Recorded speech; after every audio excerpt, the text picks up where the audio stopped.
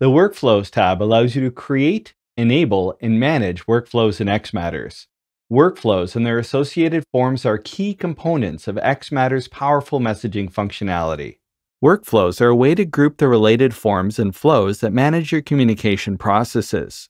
For example, you may have a workflow named IT outages that contains a number of forms like email server maintenance and network down, and so on to address IT outage situations.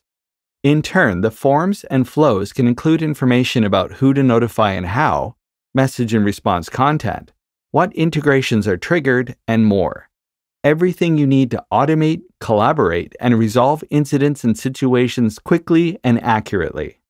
To create a new workflow, click the Create button and either create a new custom workflow or explore the available workflow templates. Workflow templates allow you to select from pre-built workflows focusing on a single tool.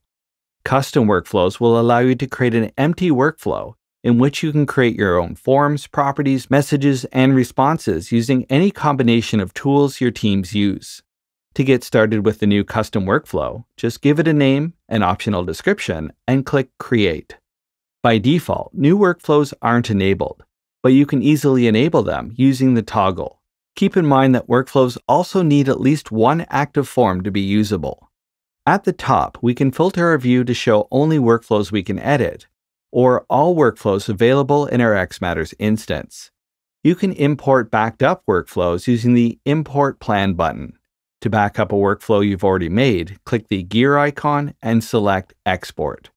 New workflows are only editable by the user who created them. You can make them editable by all users by selecting Editor Permissions and All Users. Or you can search for specific users, roles, or groups to add them to the permissions list to make them editable by only these entities. If you're receiving too many notifications from a workflow, you can simply toggle the notification flood control on, which will suppress duplicate notifications over the allowed threshold set in your flood control options. To permanently delete a workflow, click the gear icon and select Delete and confirm your deletion. This isn't reversible, so make sure you really want to delete it or that you've backed up the plan by downloading it first.